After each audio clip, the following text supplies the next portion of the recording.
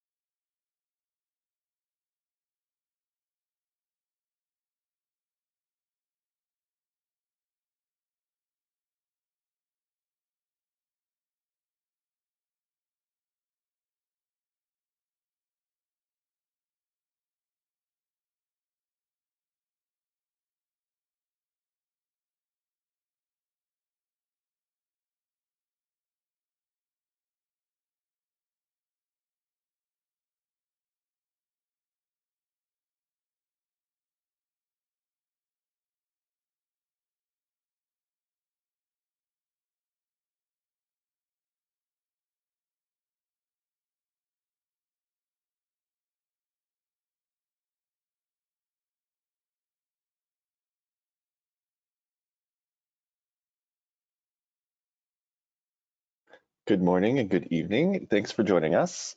We are going to get this webinar started in about 4 minutes.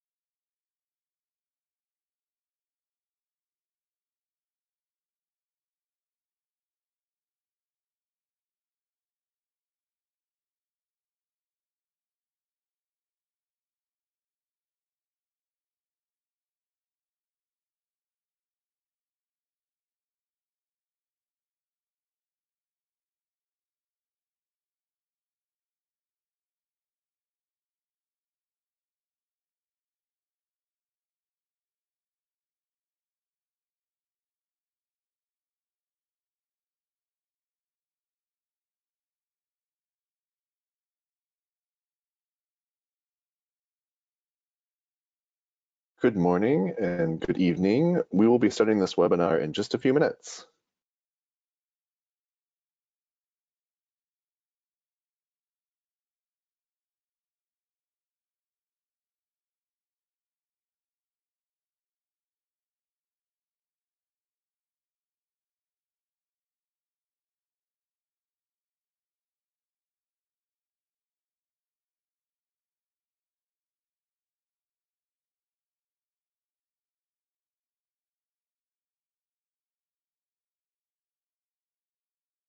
Good morning and good evening.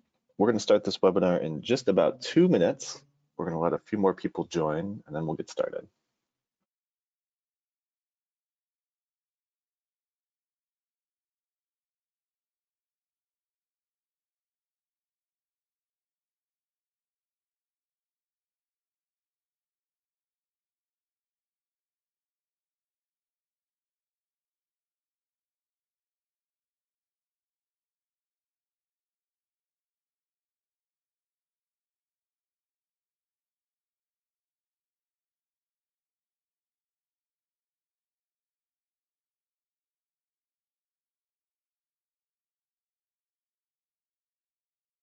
Okay, 1 more minute and we'll get started.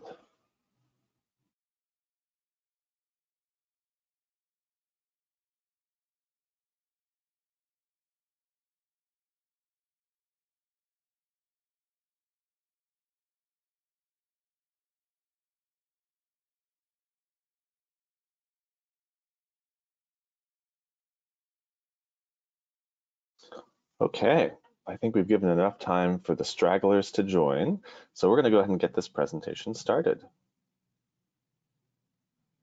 Today is Wednesday, January 29th, 2020, and welcome to this Bitmovin webinar, Video Technology Trends in 2020. So let's set up some context here. Like us, you've probably been overwhelmed with the complexity of the online video industry, as well as all of the recent developments in the past year, both from an industry and business perspective, as well as from the technology perspective. We've been dealing with this for a long time, just like you, and we recognize it can be challenging to make sense of all the noise. So our goal for today is to help you create a roadmap.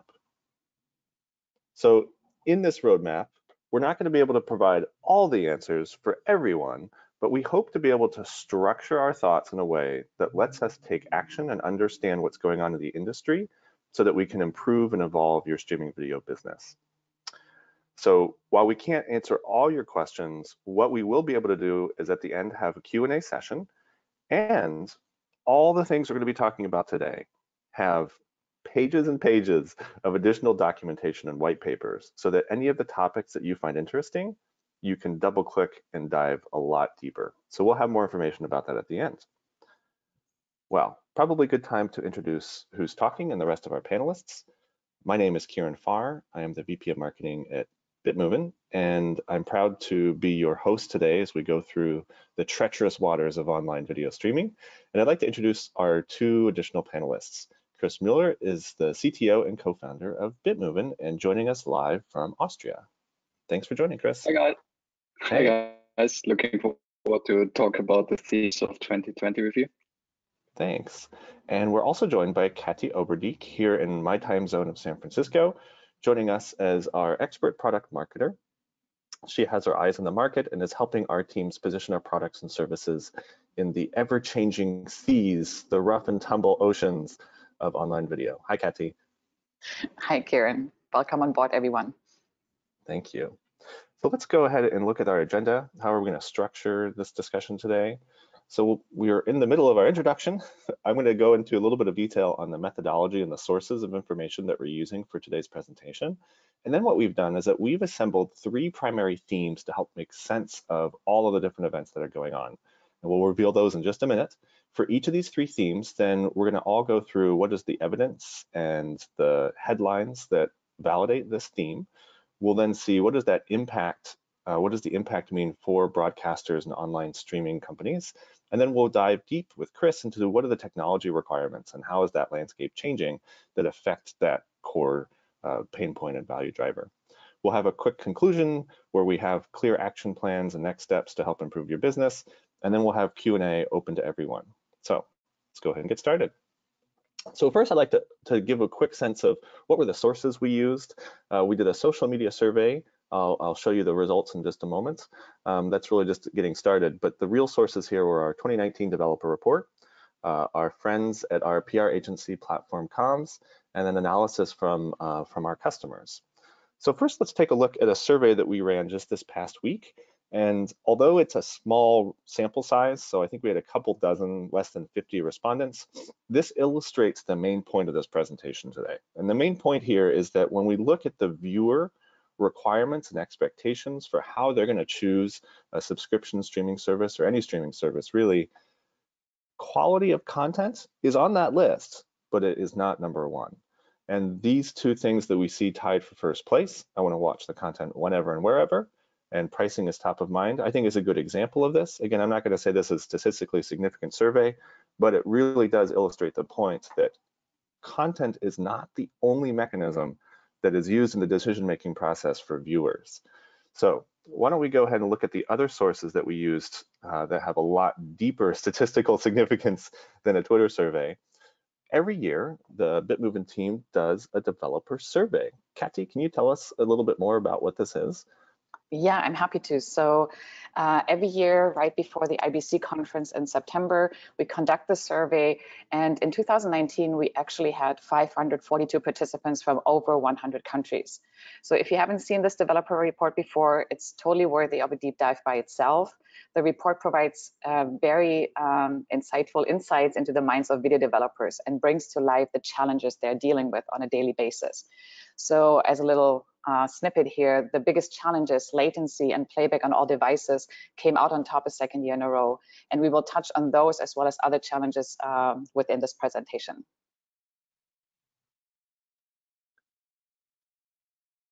We further worked with our PR agency, Platform Communication, and analyzed over 100 articles in the past year from leading mainstream media to video trade publications. So for this presentation, we selected the most impactful stories and distilled the rest of the information into our overarching themes that Kieran is going to present very soon. Thanks, Kathy. And of course, we talked a lot with our customers. In fact, we ran structured interviews, and the goal of these interviews was to actually go quite beyond Bitmovin. And the content of these interviews were much more about what are the pain points that they see in the marketplace, independent of any specific technology, and then distilling this into what are those things that keep them up at night, just a couple of those core things. By the way, if you're watching this and you're a Bitmovin customer and your logo is missing, we would love to add your logo here. That's my job on the marketing team. So get in contact with us. Okay, sorry for that aside. So we took those three main sources, the developer report, all of this press information on what's going on in the world, and the direct structured interviews with our customers. And then we fed it into the Bitmovin 5000 supercomputer located in our hometown of Klagenfurt, Austria, powered by Schnitzel and Schnapps. And more seriously, we found three common themes that ran through all the responses. And we're going to frame the rest of our conversation today on those three themes that represent the top of mind issues for both viewers and broadcasters. So here they are. Number one, better viewer experience. Number two, faster time to market. And number three, operational optimization. Now I'm going to go into detail on each one of these, so I'm not going to do all the definitions right now, but I will share the disclaimer.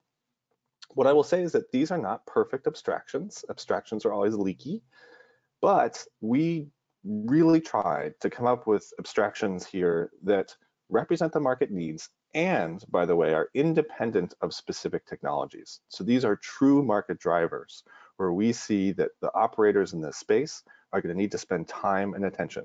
Now, of course, this comes back to technology. We're a software company, and so we'll bring each of these points back to what you need to do to make sure that you're staying competitive from a technology perspective.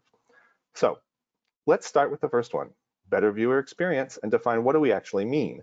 When we say a better viewer experience, what we're talking about is the end-to-end experience that your viewers receive everywhere from the login to the browsing, the navigation, and finding the content, and of course to the actual viewing experience itself. We also extend this to the support for high quality video on a wide range of devices. So with that, I'd like to hand it over to Kathy, who's going to walk us through what are the trends we've seen in the industry that validate that the quality of the viewer experience is one of the most important issues for modern streaming broadcasters to consider in 2020. Thanks, Kieran. Let's start with a couple of examples that illustrate the growing impact of the viewer experience. So what happens when expectations are not met? A lot can go wrong, and the following issues from the past year led to notable press. Unfortunately, not the type of press broadcasters, streaming service, and content providers were looking for. Starting here with HBO's Game of Thrones, where each episode of the last season cost a staggering $50 million. Viewers were actually left in the dark, and they were not able to see the dragons and epic battle scenes. The reasons why? They were very technical and hard to understand for the average viewer. Next, Disney Plus. Their much anticipated launch did not take off as smooth as expected.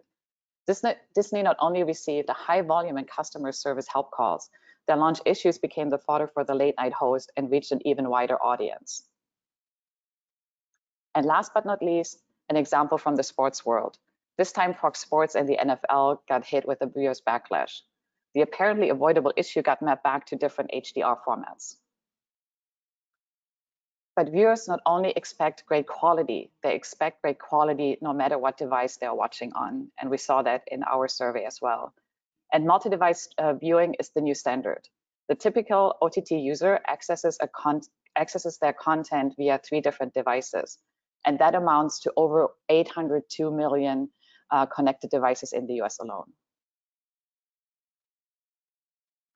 So looking at this now from the provider side, we learned from the developer report the stunning amount of platforms the developers are actually being tasked to support. The top 3 platforms across all regions are Apple TV, Android TV, and Chromecast, with 1 regional outlier. Roku made it under the top 3 in North America, and North America only.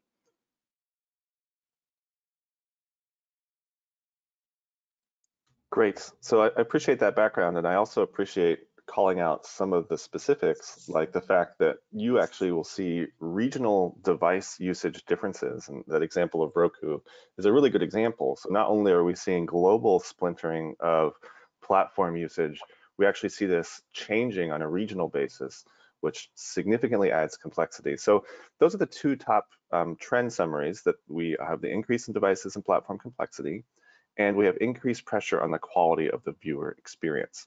So therefore, if we look at what does that mean for the broadcasters, in order to compete in the modern market, the broadcasters need to master the entire video tech stack with the highest quality solutions. And we really mean this end to end. Even things like your authentication provider or your DRM system become key links in that chain for viewer quality. And of course, we need to come to terms with a multi-device world. Now I'd like to hand it over to Chris, who's going to help us understand what are the technology considerations that are going to be required from broadcasters as we look to 2020 and beyond to make sure we meet this goal of high quality viewer experiences.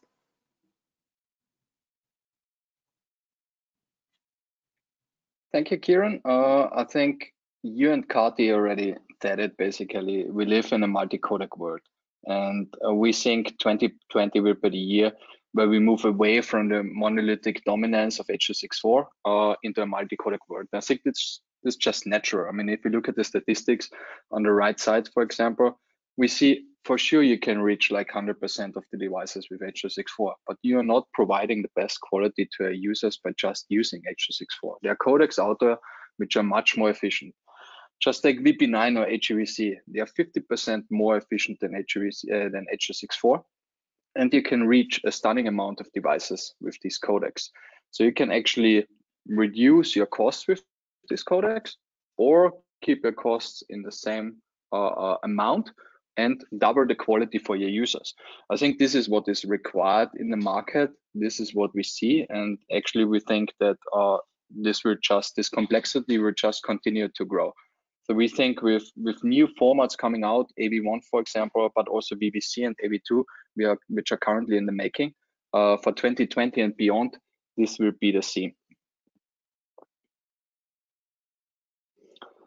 In general, we hear people always talking about Netflix grade quality, but if you want to have Netflix grade quality, it also needs Netflix grade complexity. Netflix is using all of the codecs.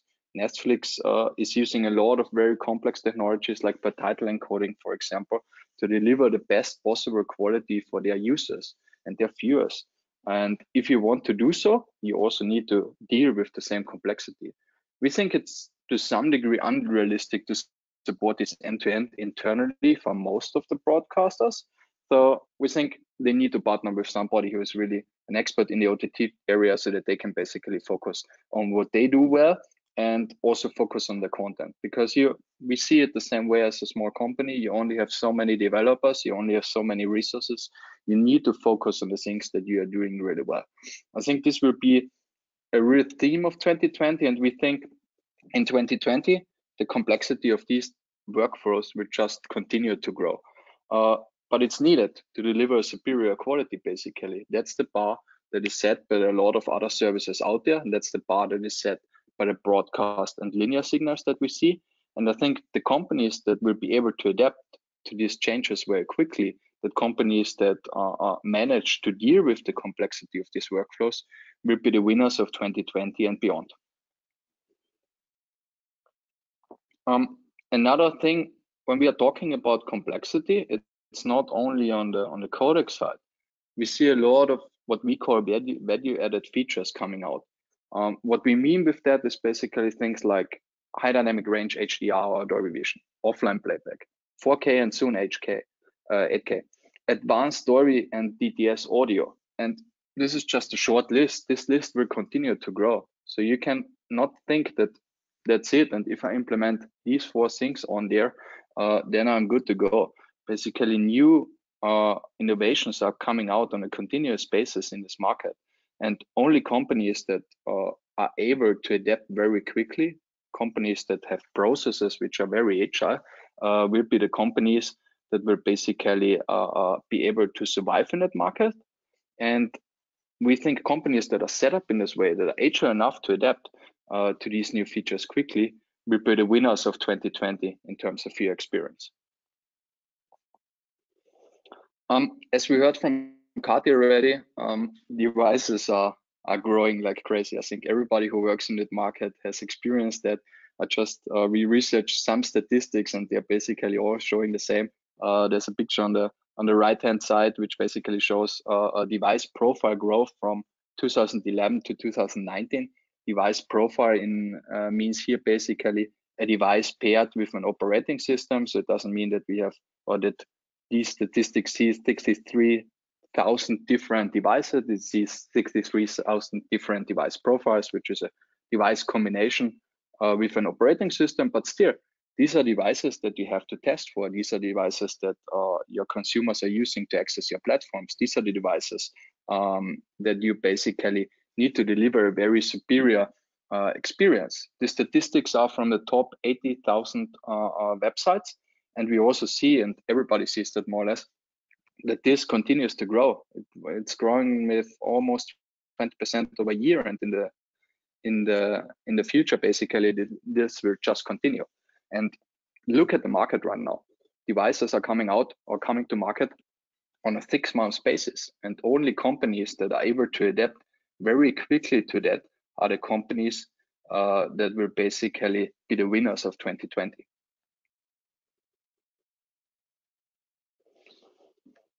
Yeah, even worse for some, to reach like 95% of devices, which is typically a thing what we hear from most of the developers. If you build something, a particular feature, or if you harden your workflow, you typically want to do it in a way that you at least reach 95% of the devices. But in the media market, we have this long tail of devices, pretty nicely shown in the graphic on the right side, actually. So on the y-axis, you basically see the reach that you get. And on the x-axis, you see the devices that you need to support. You see that getting to 50% of the devices, you just need to test a couple of devices or control a couple of devices. But if we take, for example, North America, the green line, you need to test like 350 devices already to just get to 95% of device reach. So you see, to get to 50, 60, 70% is not easy, but it's very much possible. So, but to get this last 20, 30% that are really needed to deliver a superior quality, basically, that's the really hard part. That's the last mile that everybody has to go, I think, so in 2020 to deliver a really good experience. Also, if you look at other continents, for example, Africa, then thank you. Then basically, you need to support even more devices. You look there, it's like 650 devices that you need to test for. So that's not an easy part. And I think this problem will continue to grow. We think this tail will actually get longer.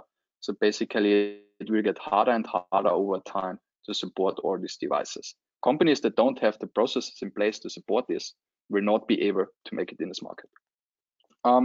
Device fragmentation in general will continue to grow as said, and it's not a one-off project. The video market is shifting very quickly, and it will continue to do so. You can accept it, you can deny it, but we think it is what it is.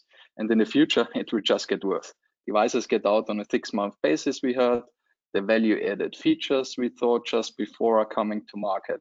This is something where you have to adapt really quickly. In general, we think only companies that are flexible enough to adapt will continue to deliver a superior video experience in 2020 and beyond. A very important thing, what we see currently, I mean, you can only improve if you measure.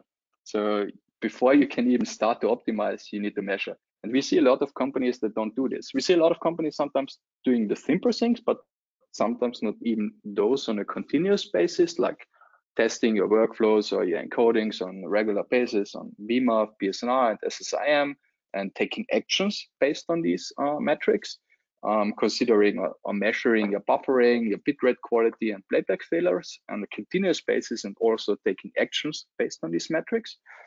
But we don't see a lot of companies really going into detail here and taking advantage of the more advanced metrics and data, for example. So the adaptation behavior of individual sessions, the adaptation behavior in individual regions, individual countries, for example, of individual users, and really tailoring the experience for these users, measuring and improving on a day-by-day basis. Also, bitrate usage patterns are something that we not see many companies basically taking a deeper look into and optimizing their encoding profiles for. Same for convex hars for encodings. I mean, we don't see many companies really taking measurements there on the convex har side on a continuous basis if they change codec settings, if they change or if they use different codecs, and also adapting based on the viewers that they see in their systems.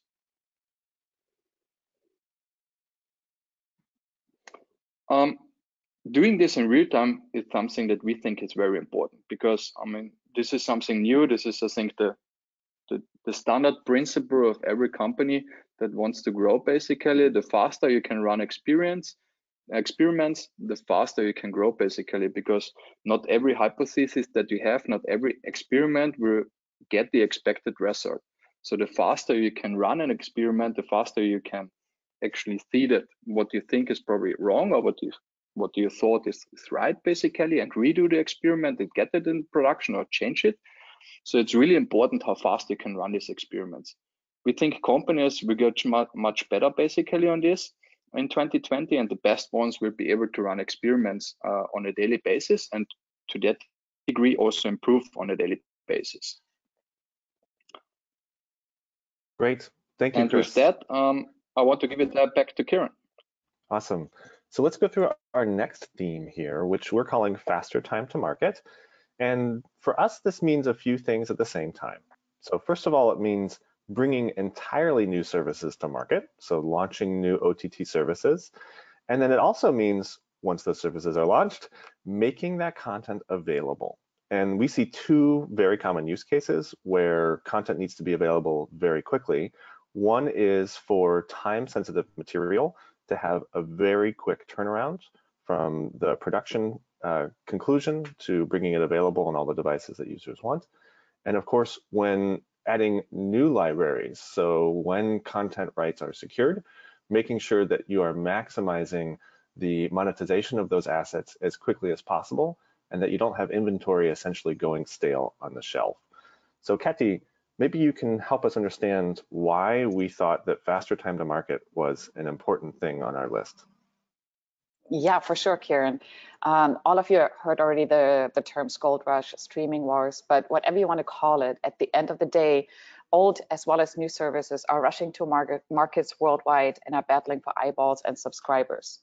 For all the new OTT services, every lost week means a number of subscribers is lost to the competition, and the market leaders are pushing forward. So in its recent earnings calls, Netflix, for example, announced that it added 8.76 million subscribers worldwide between October and December. And that was actually during the November time when Disney Plus and Apple TV joined the streaming market. So the competition is becoming fierce, and not even the experts are certain how it is going to play out and what the winning formula is to stay in the top 5. So one of the most publicized strategies here is content is king.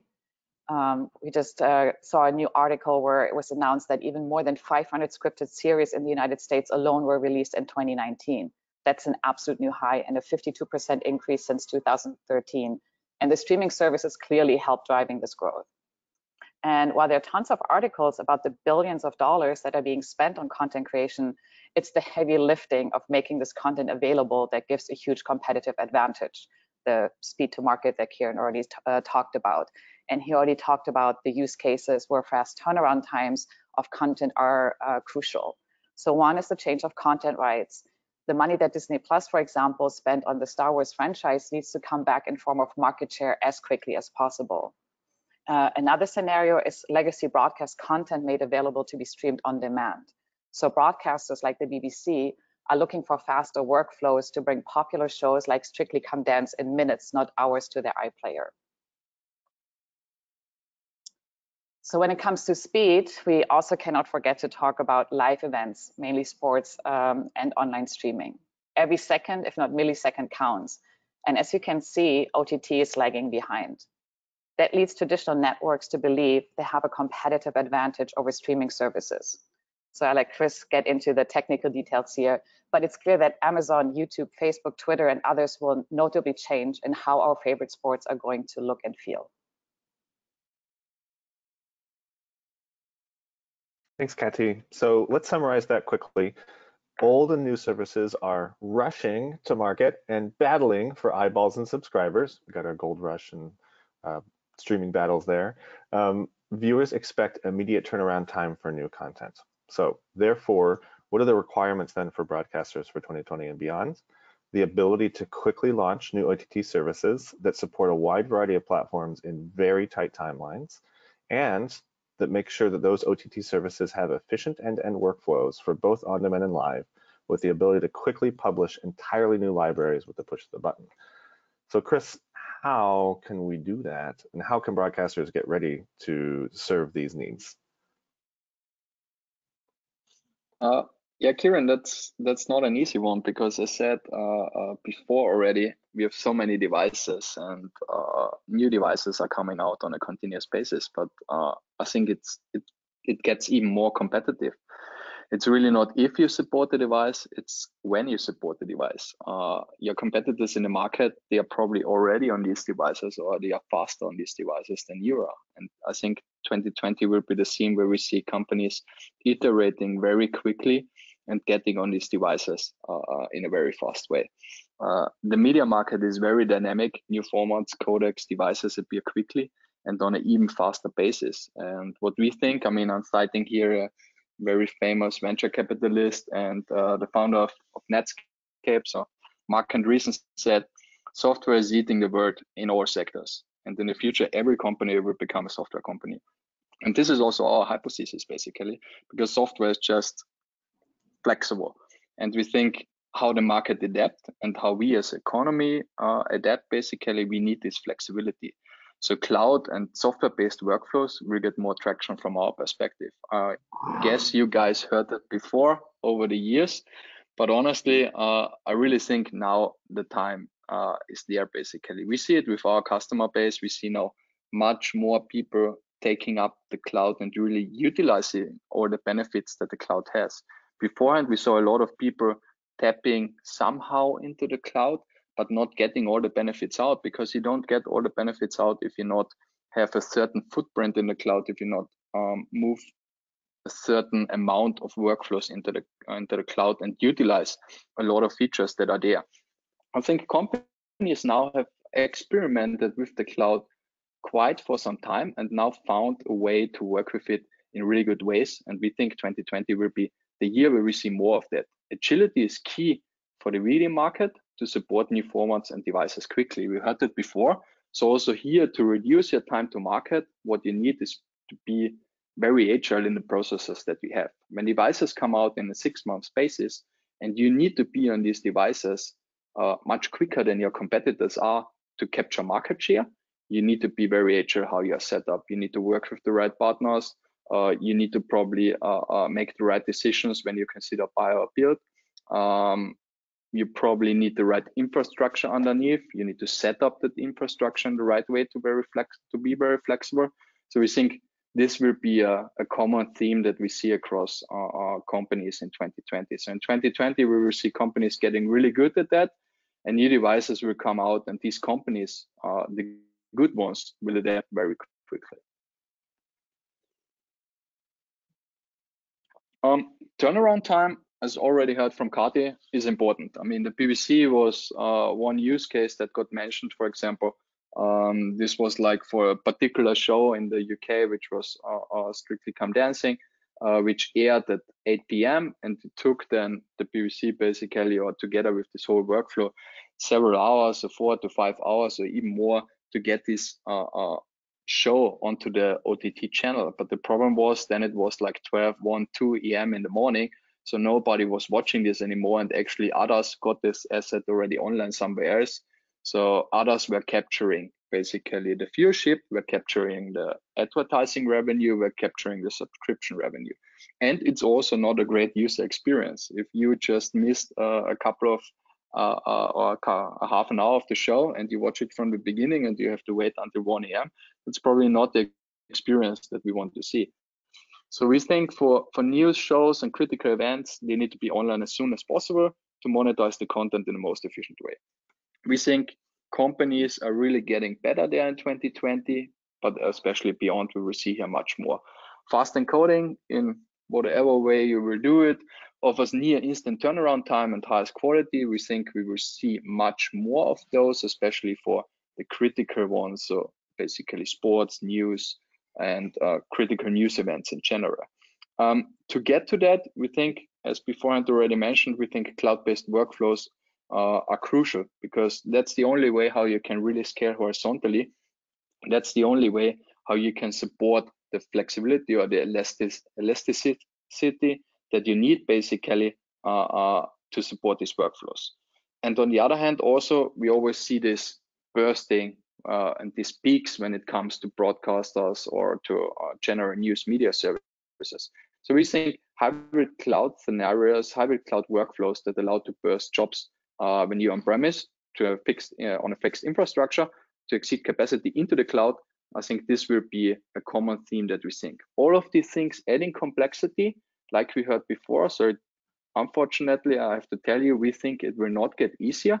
It will look better for the consumers. So the consumers will get a better experience, but underneath, it will be harder to manage if you don't partner with the right people in the space, I think so. If you don't set up your software stacks or your stacks in a way that you are flexible enough to adapt to these things. So 2020 will be the year, hopefully, of nowhere waiting, and companies will get better in bringing content online in an efficient and very fast way.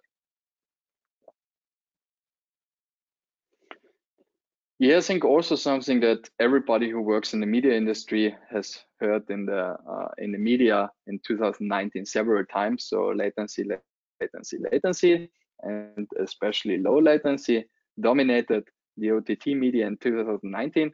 We don't saw many real life applications that worked particularly well. And I think that's okay. We are just at the beginning. We are in its infancy when it comes to low latency. I think 2020 will be the year where we see the first applications really hitting the market. We think the new formats like the MPEG Dash and HLS low latency formats will be used much more. I don't think that everything will work well in 2020. We will experience new problems, especially at scale with these formats, but we will learn from these problems. We will incorporate these problems. We will get better. The learnings will help us basically in 2021 and beyond to harden these workflows. I think we will get very close to where we are currently with satellite broadcast, but I think there's even more possible for OTT delivery, because we don't have to send the signal to the satellite and back down, because we can capture it where it is. We can actually distribute it faster than it is on the broadcast channel today. So currently we're in the phase where we try to match what is on broadcast, but I think in the years to come, we will actually exceed user expectations on that end. So in 2020, we will see increased usage of MPEG Dash, I think, and especially HLS low latency, and especially at large scale events. Not everything will go well, but the learnings will help us. And as an industry, we have to do this to provide a better experience in 2021 and beyond. Great. Thank you, Chris. With that, I want to hand back to Karen.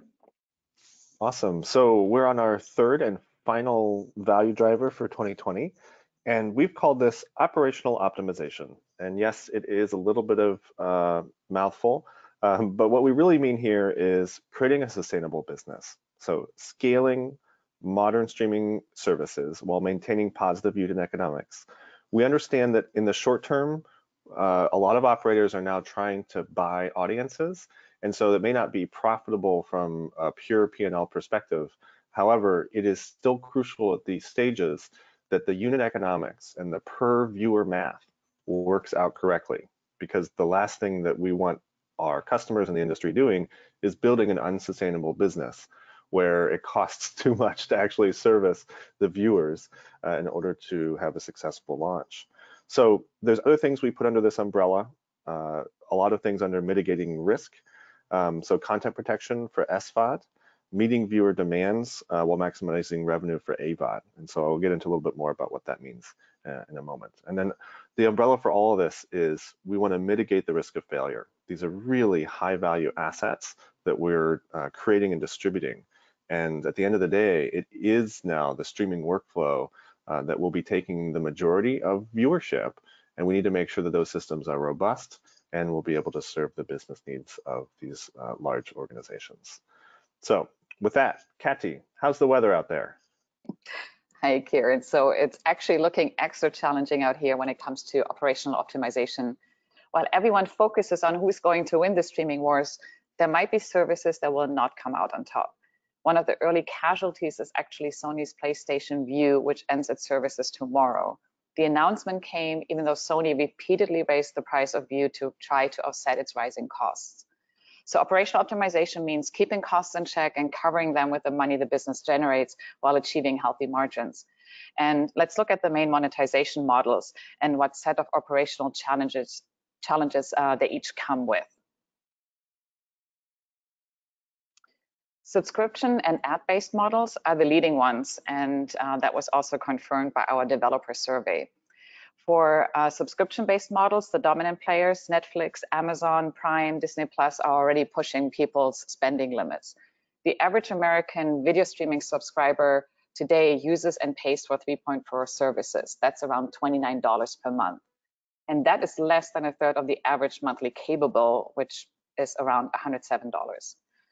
There are plenty of service right now going around that try to feel out what the consumers are willing to spend.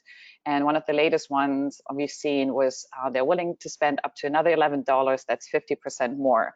But again, still way under a monthly cable bill. And so while the subscription-based services are still preferred by consumers, one of the competitive advantages here is, or one of the deciding factors is actually the content.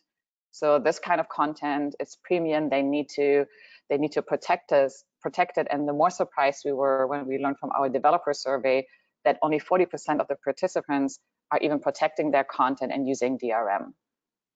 And with more services entering the market, each with their unique content library, piracy will be on the rise again.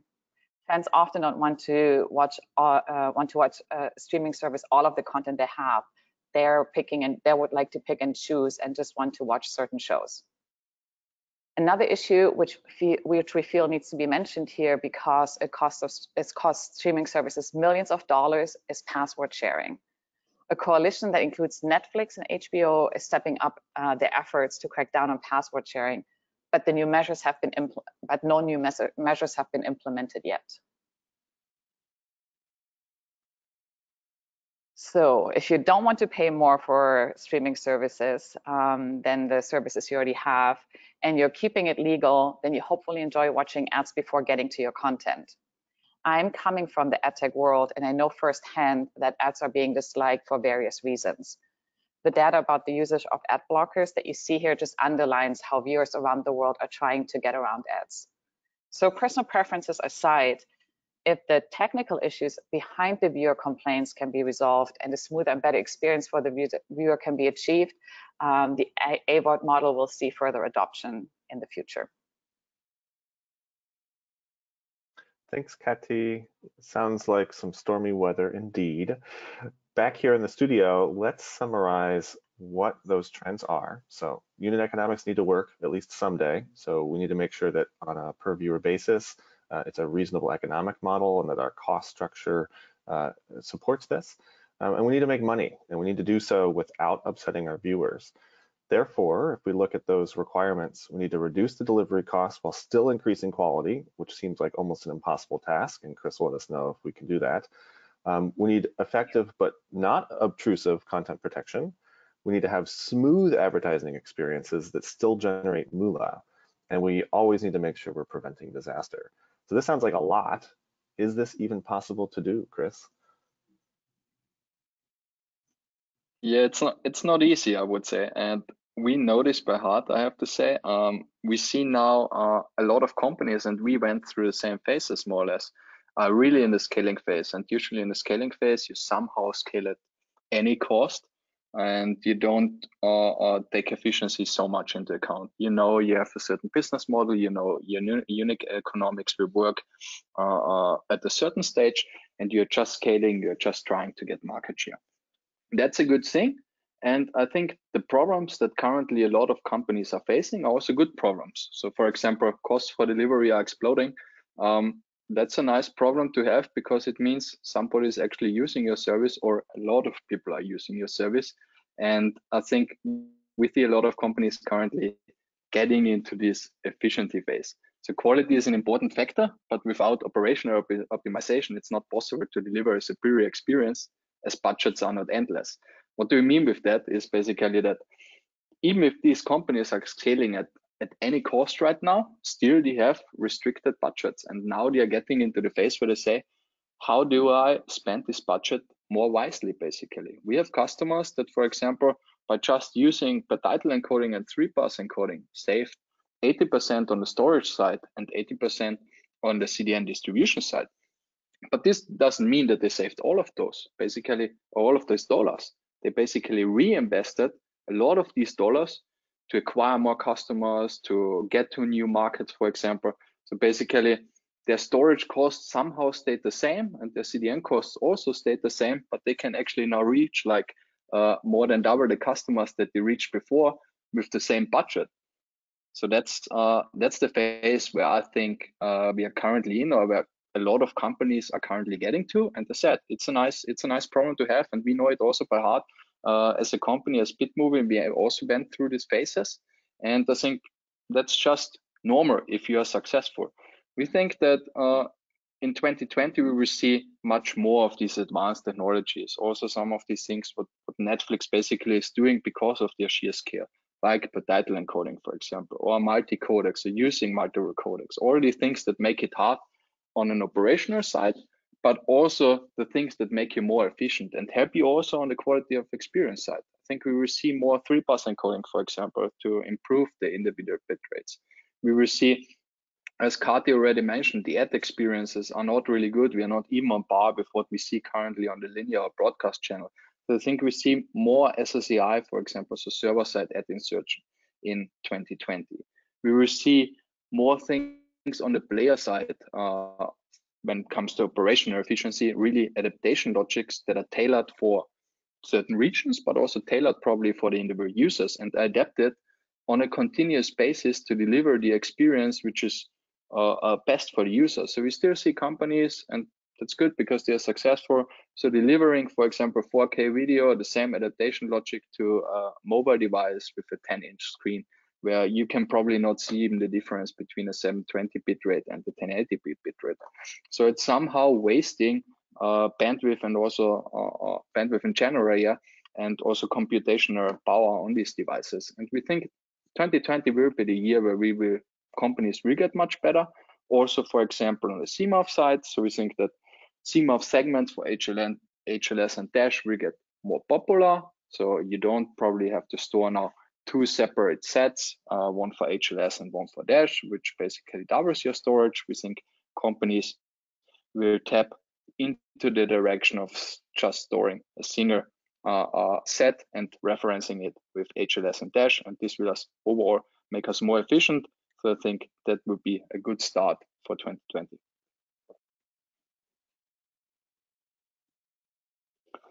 Another thing what we have in mind, but not for, I think 2020 will be the start, but it's more for the years beyond. What we see is like something like a common video infrastructure layer starts to develop. Currently, there's a lot of fragmentation and do-it-yourself in the media market. that reminds me a little bit of the network market of the 80s. For example, in the 80s, everybody was more or less building his own router, his own switches, his own networks. If you now talk with companies, Fortune 500 companies, basically nobody is doing that, except probably the really, really big ones like Amazon and Google that have their own data centers, but even those in the offices are buying this hardware from one of the top vendors of the network market. That could be a Cisco, it could be Netgear, and others that are dominating that market. That was a natural revolution, basically, or evolution that was going on in the 80s, because this was the only way how the market could make the next step. I mean, you only have so many resources as an economy that you need to spend wisely. So this was just the next step to get more efficient. We think currently that's the beginning in the media market. We see what, for example, TCP/IP was for the media or for the network market will be API-based services for the video markets. Companies will probably focus more on their core competencies, which will make them more efficient and effective in the end. So they will basically buy building blocks from one of the top vendors of this infrastructure, video infrastructure layer, and they build their value-added services on top and really focus on what they do well, like they currently do also with networks, for example.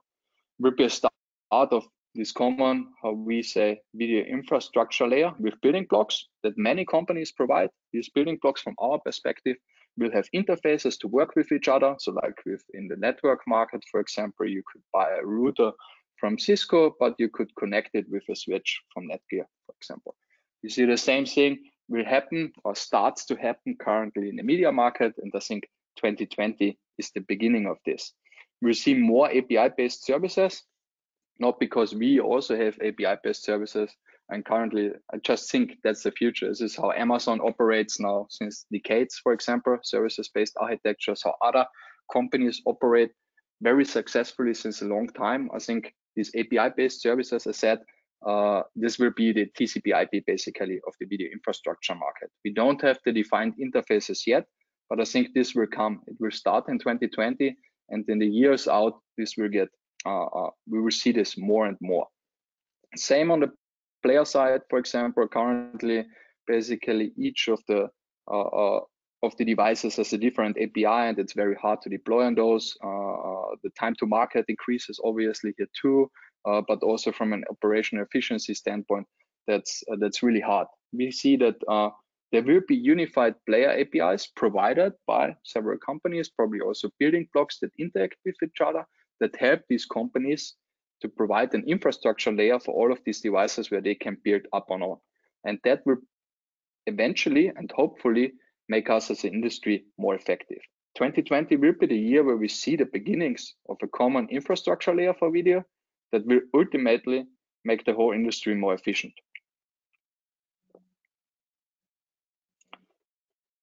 Kati talked to this a little bit, advertising. I think we are not there yet. I think 2020 is more or less the start, next evolution of advertising.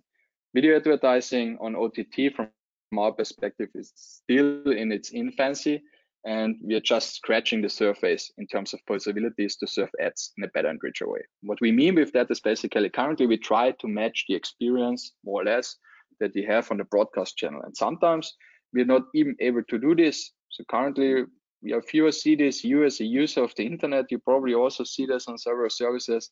You see ad failures. Sometimes the ad is not starting, or the ad is starting and afterwards the video is not working, which is even worse. You see sometimes long startup delays. So you have to wait a very long time, probably in between a video for a mid-roll ad to start, and afterwards to go back to the video, which is just not a good experience. We see sometimes badly designed ad experiences that have been designed for the linear channel and just ported to the OTT channel. We think there's so much more possible.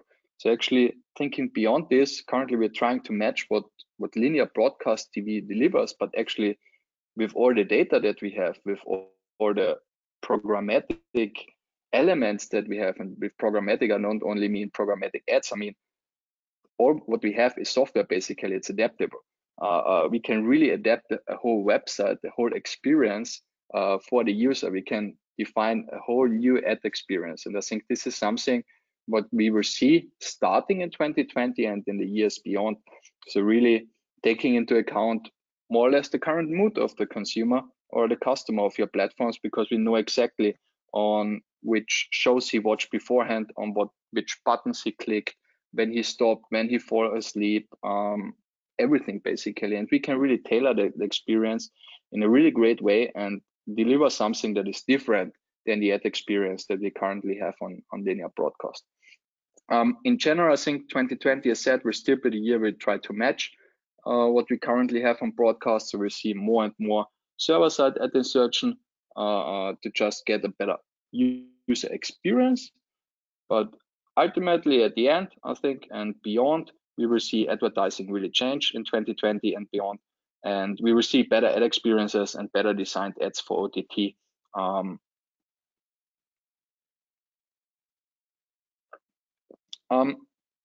One of the most important things, I think I mentioned that now quite a few times already, but especially here when it comes to operational efficiency, I think it's crucial. There's no way how you can improve when you're not measuring. And we know this also as a company. If you don't have the metrics in place, if you don't have the analytics in place, you actually know somehow something is not going right, but you know exactly what to change. And even worse, if you change something and you don't even know what impact it has and why it had that impact, for example. So it's really hard to run experiments on a quickly basis. So before we can even start to work on efficiency, we need to identify the inefficient parts. So we see a lot of companies currently using an analytics solution, but not many can really make effective use of the data. So really produce actionable insights out of the data that we have. Usually we also see that just parts of the workflow are tracked, and also the metrics that are used are not correlated across systems. So typically we see analytics solution in place on the client side somehow, but not really correlated with the CDN or merged together with the CDN data or the encoding data. And you always have this partial view of the system, and you really cannot take insight or really insights out of it. Or even worse, sometimes companies have all that data, but they don't take action of this data, or they don't have any means to take action of this data, or cannot really analyze this data. So we think actually 2020 we will see more metrics that are in use, metrics that make more sense for these companies because they had now more time to experiment basically. And typically systems we currently don't work in real time, and we will see more systems in real time from our perspective. This is really crucial because the faster you can run an experiment, the faster you can basically get to result, good or bad, and improve from this result. So in general, we think in 2020, we will see more companies starting to make use of this data and integrating it into their day-to-day workflows to improve on a continuous basis. Awesome. Back to you, Kieran. Thanks, Chris. So we've now gone through our journey. We've seen the three big drivers of value that we think are going to be important in 2020 and beyond for online broadcasters. So now you may be asking, okay, great, now what? I'm going to close out this webinar and I got stuff to do. I have a busy day, I have a full inbox. But we have a few suggestions on how you can actually use this information to take it to the next level and make a positive change within your organization. So first of all, we ask you to just simply reflect, of these three items here, how do these rank for your company? Are there one or two of them that stand out and are really focus points for you and the rest of the organization? How much pain are you seeing in these different areas? How much is this affecting your ability to be an effective organization? So that's kind of the first step, understanding where we've come from and understanding the map. The next step is diving a little bit deeper. And so after this webinar, we're going to be sending you a follow-up email that has deep dive resources for not just each of these three drivers, but even within there, all the different technology implications that Chris talked about. So these are white papers, a developer report, and more. So that's really the next step after that, get smart. The third thing then is to create a plan of action. And this is where we can help. So our solutions engineers and our business teams at Bitmovin are happy to help you create that map, create that plan. So that would be the next step after that. And finally, once you have that plan in place and you understand what we need to do, this is the time to take action. And so if you're ready to start implementing, that's the time to actually start putting pen to paper or code to your IDE and making those changes to your actual code base. So after this webinar, we're going to send you a quick survey with just each of these 4 questions to see where you are in this process. And we're happy to help you out no matter where you are. Even if you're in the first or second, we can also guide you toward the resources and information that might be helpful to go on your way. So I'd like to close out by thanking our guests and expert panelists. Thank you very much, Chris, for joining in the evening your time. And thanks you for putting all this together. And then Kati, thank you for joining early on our morning time here in San Francisco. And I'd like to open it up to a few questions. We can simply respond to your questions on the GoToWebinar control panel on the right of your screen. You can pop that out. And we welcome both technical questions and more general business questions as well for our panelists. And before I ask the first question, Chris or Kati, are there any final words that you wanted to share about our webinar today? I think from my perspective, really interesting webinar, really cool, and yeah, looking forward to the questions actually. Cool. So the first one we have here is talking about the linear ad experience and how people see that translating to online. And so maybe Kati first, if you could just give us a sense of what would an ideal experience be, and where do we think that we're falling short right now? I think it depends a little bit from which perspective you're coming. So definitely the marketers are ready and they're looking for inventory and want to be around the video streaming content. And as you know, for them, it's a little bit difficult because most of the premium services are still just subscription based. So there's already from the marketer perspective, a little bit of an inventory issue. And also like from the technical perspective, which Chris can probably much better address, how ads are being inserted into the whole viewer experience. And but again, like from the marketer and then from the consumer perspective, what's really important, again, technical aspects aside, more looking from a business perspective here, if you cannot just take your linear ads like that are running like your Super Bowl ads and transfer it one-on-one, for example, to the online experience. Often the content pieces are shorter, so you have to basically create like own content, and I think the viewers will value that if you put some effort into that. Yeah, and that reminds me that of would be my quick advice. Yeah, even simple things like having a kind of a pre-bumper that says, here's what we're going to see, and then the ad that's an appropriate size, instead of just slapping on a 30-second pre-roll without any relation to the content. Yeah, exactly. So, yeah, that makes a lot of sense. The next question is about low latency, and let's see. John is saying low latency is so new. What is the what's the shortcut to get started quickly without us having to do all the DIY or the research? So Chris, maybe you can help with that question. That's a very good question, I have to say. Unfortunately, I think it's not so easy because to get low latency to work, basically all parts have to play together. So low latency is not like more than one end that you need to optimize. It's basically from encoding to storage to delivery to player. Each part of the chain basically needs to be optimized to really have a low latency streaming solution. So basically, best also probably to get in touch with us. We have test beds with other vendors, for example, also Akamai on the streaming side, for example, where we can show low latency streams or how you can set up something like that. And best is basically to just tap into it. I mean, the sooner you test it, all these different formats, the sooner you have some learnings. I think we talked about that in the webinar a little bit. It's especially for these new things, it's about experiments and how fast you can run these experiments, because every workflow in this industry, unfortunately, is a little bit different. as some of you guys already have probably experienced. So it's very important that you get into the testing, into the experiment phase very quickly. Thank you. Okay. Well, now that we're at time, I want to respect our hour-long goal, and I appreciate both of you, Chris and Kati, for joining us for this webinar. And I appreciate all of our audience members for spending the time with us today. And like I mentioned, we'll send you a follow-up, which will include this basic question on, where are you in this process and how can we help you get to the next level in your organization. Okay, thank you very much. Thank you. Thanks.